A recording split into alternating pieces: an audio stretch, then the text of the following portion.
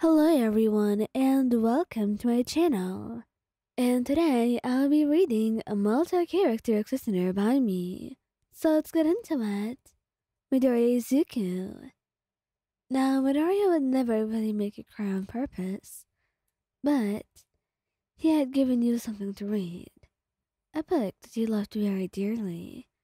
And since you loved him and took a part in his interests, it meant that you would care about this book by default. He wanted to know what he was reading and what he thought of, so that two of you could discuss the events of the book and spend some time together.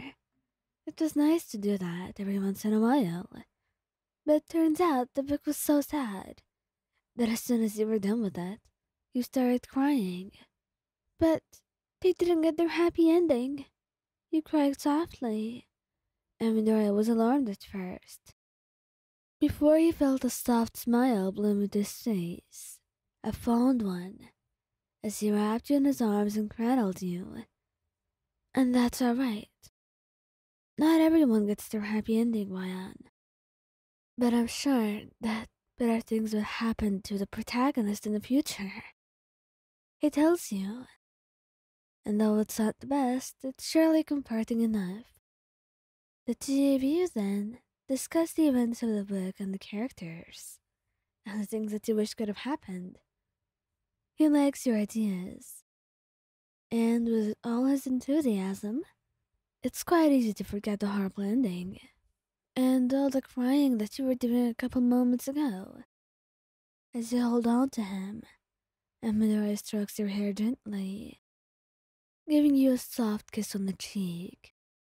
You know, Ayan, you're so sweet. I'm sure if there was a story about you, you'd still be able to get your happy ending. Why is that?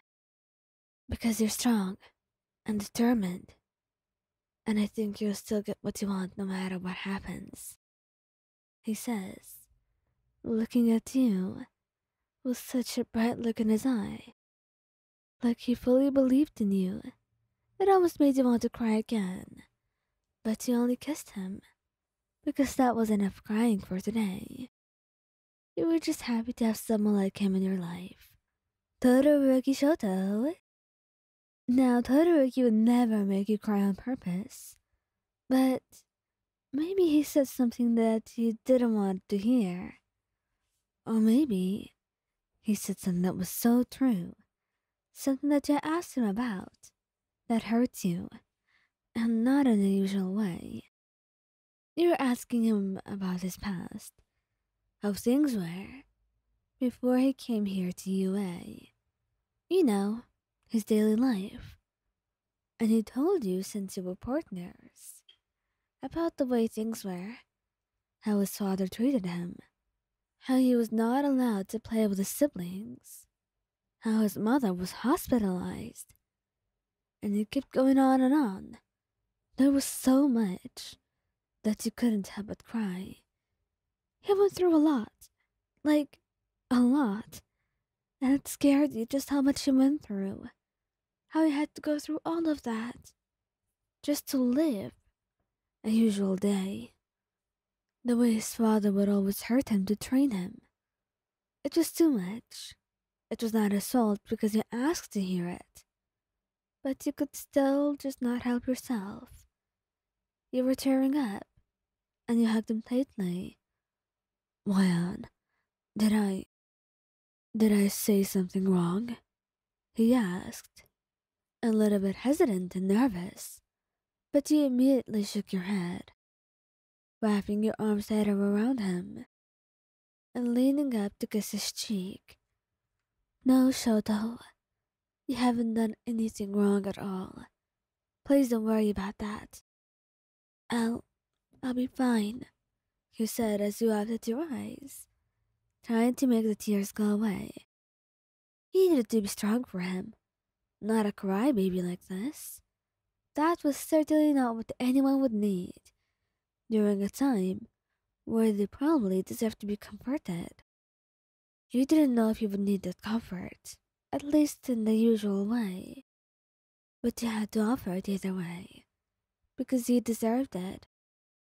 He had to know that you'll be there with him, and things like that, they won't happen anymore. Not as long as you're around, and as long as everyone, you and his friends, loved and cared about him as they did today. And he knew very well that you and everyone would never stop caring about him, no matter what happens. Bakugou Katsuki, he could easily make anyone cry. That much was a talent of his, and not a good one at all. You see, you were trying on clothes, and there was a dress that you bought that you were sure it looked good on you. And you put it on, showing it to him. He stared at first, and you were not sure if that was a good reaction or not, and you had no idea what to do or say. So after a little bit, you started fidgeting. "What do you think, Hatsu?" you ask, nervous. But then he just scowls at you. "I think you should just get it off of you and put it in your wardrobe and never wear it again." And that makes you cry, alright. Why is he being so mean? You had no idea. But as soon as you started to cry, his eyes widened in realization as he put a hand to his face, like he had said something wrong. "Damn it. I didn't mean to. Wait, please," he said, walking over to you and grabbing you by the arm. "Just let me talk to you." "You said I looked awful." "I didn't say that." "But you kind of did anyway." You said through tears, angry, and then he cupped your face in his hands and kissed you. And at first you tried to pull away, but then you found yourself melting into it, as you always did. I don't want you to go out with it. That's all. You look too good in it, Wayan. I don't want anyone seeing you like that." You blushed brightly, shocked. "Do you really mean it? Or are you just lying to get me to shut up?" "I wouldn't lie to you." "Well, if you're right, then you did lie to me." "That's besides the point. I'm not lying now. I promise you." And after looking into his eyes for a bit, you decide to believe. But you're still pouting, and he makes it up to you by getting you something sweet, which is exactly what you wanted here.